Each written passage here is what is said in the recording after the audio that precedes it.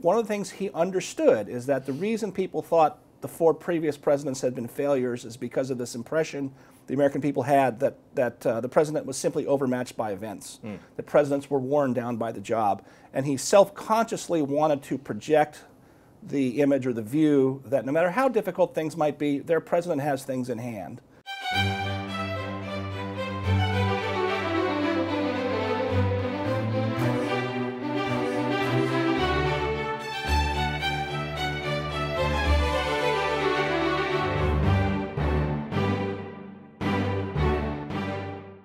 Besides being one of conservatism's most prolific and gifted writers, he's the author of 6 books and 1 movie, a documentary. Steve Hayward is a kind of pioneer. The trail he blazed last year was at the University of Colorado Boulder, where he taught in the political science department as the school's first professor who was out of the closet, way out of the closet. He was a conservative. I mean, the scarcest and most vilified of all campus minorities.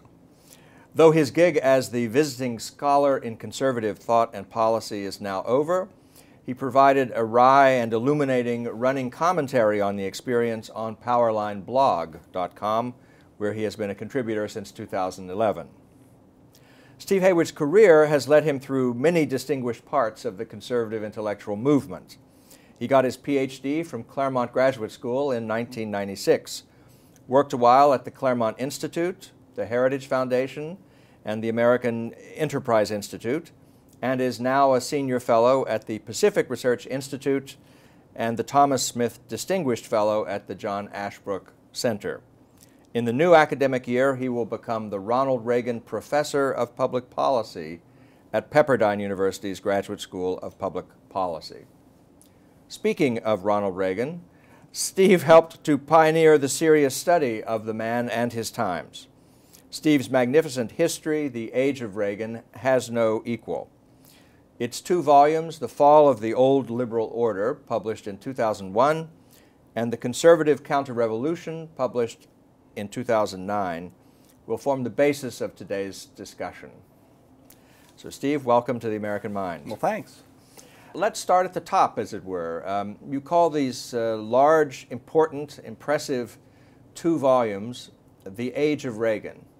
Why that title? Well, partly it's an obvious homage to the literary model of Arthur Schlesinger's Age of Roosevelt, whose style, leave the content aside, whose style I think was very engaging. They're very broad-scale narratives that not only tell the direct story of Roosevelt and his liberalism, but also have a lot of the context. In other words, the whole first volume of The Age of Roosevelt was an attack on the Republican stewardship of the 1920s, right? So I thought that Coolidge, among others. Calvin yes. Coolidge, well, it was the whole trilogy of Harding, Coolidge, and then Hoover, much of which, of course, got things wrong. But as a literary model, it's very compelling, I think. They're great reading because Schlesinger was a great writer.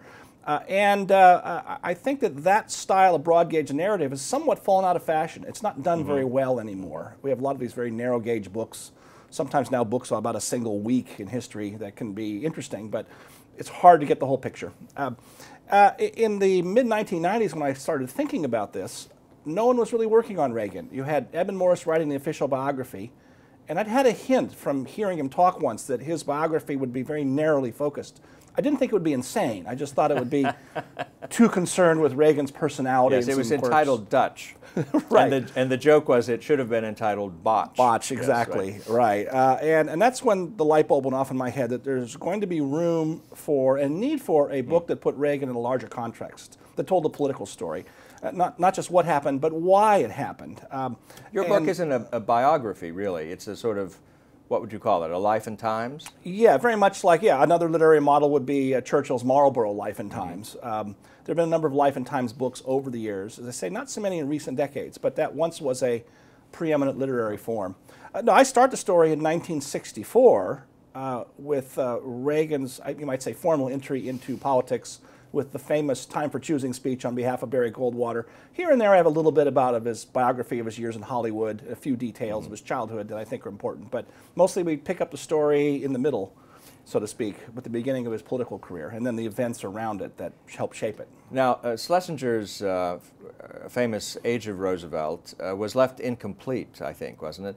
But it was never accused of being unbiased. Right. It was terribly tendentious. Is your book terribly tendentious? Well, I don't think so, but I may be biased the other way. I try to adhere to, the book is sympathetic to Reagan, of course, but it doesn't necessarily try to tell the story from his point of view, especially in the second volume on his presidency, where the narrative is much more tightly focused on the events happening in and around the White House. I have a number of very sharp criticisms of him, especially on the way the Iran-Contra affair unfolded into the disaster that happened. And here and there I have some mild criticisms of the way domestic policy was managed.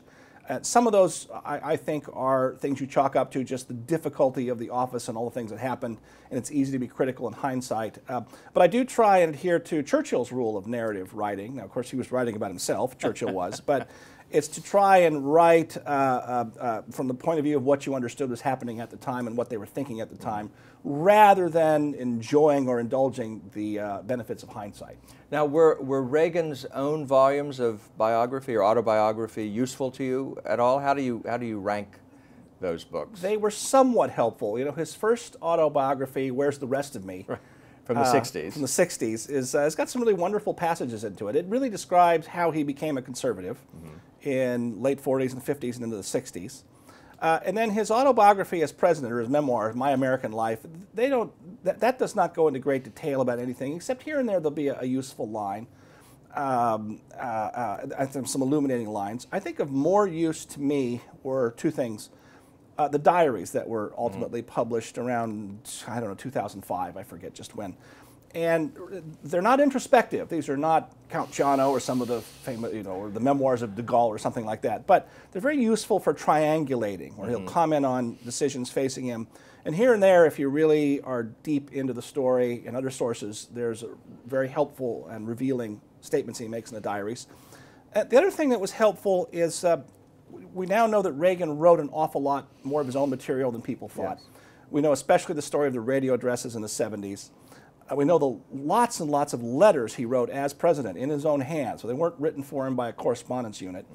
And you can also see how he marked up speeches, because all those drafts and various iterations are now in the Reagan Library, and you can see things like the Evil Empire speech in particular, entire paragraphs he wrote in, other places where he would edit things out. And so you can see that here was a very sharp mind and skillful mind, not only in editing and making things more simple, but also in asserting key points that, in many cases, a lot of his political staff wished he was not making. The evidence contained in those marvelous volumes you mentioned that contain his radio scripts and the diaries and so forth, has that affected scholarship on Reagan in general? Has it raised the estimation of him as an amiable dunce, as Clark Clifford famously said? Oh, I think it's led to a complete revolution in how Reagan is regarded, even by his many critics.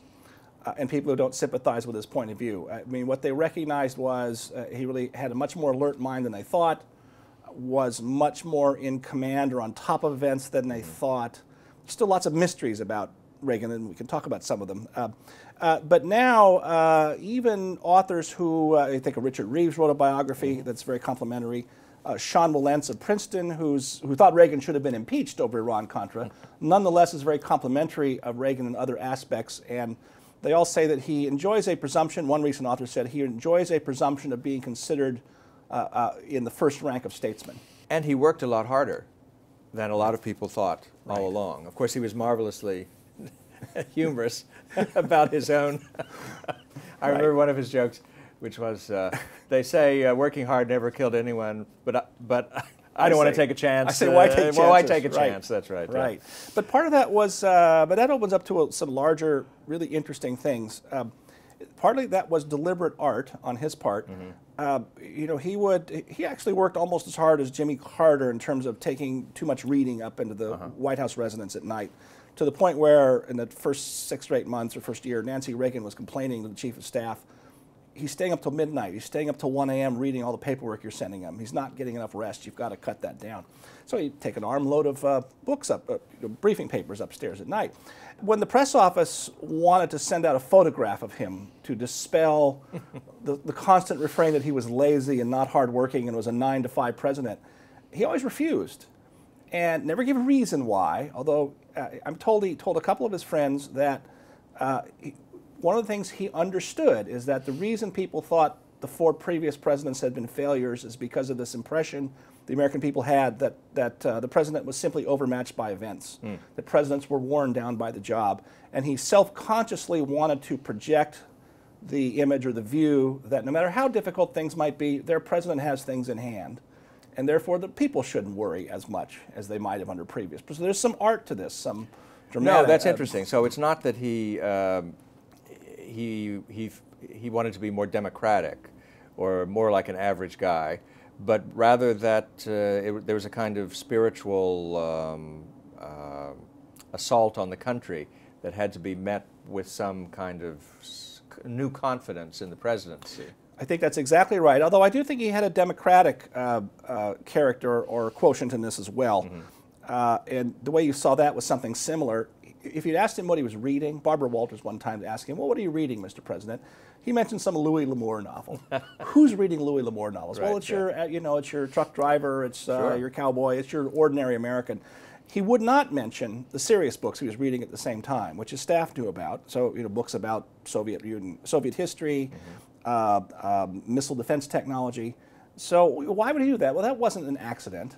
He never felt the need, and people will tell you this who knew him, especially intellectuals, he never felt the need to demonstrate that he was the smartest person in the room or the equal of these smart people. He was perfectly comfortable in his own skin, as a cliche goes. But I think he understood that it was, or another way to think about it is, Reagan would wear plaid suits in Washington. Well, first of all, they were not just any plaid suits. They were very expensive, hand-tailored suits, and he dressed very carefully and thought about how he looked, from his acting days, thought about how he was seen in public. But on the other hand, who wears plaid suits? Well, it's the salesman in Peoria. In other words, he wanted to look... And brown suits. And brown plaid suits. Oh, yeah, absolutely. Washington was horrified. Even George Will said, I can't believe his president is wearing a brown plaid suit in Washington.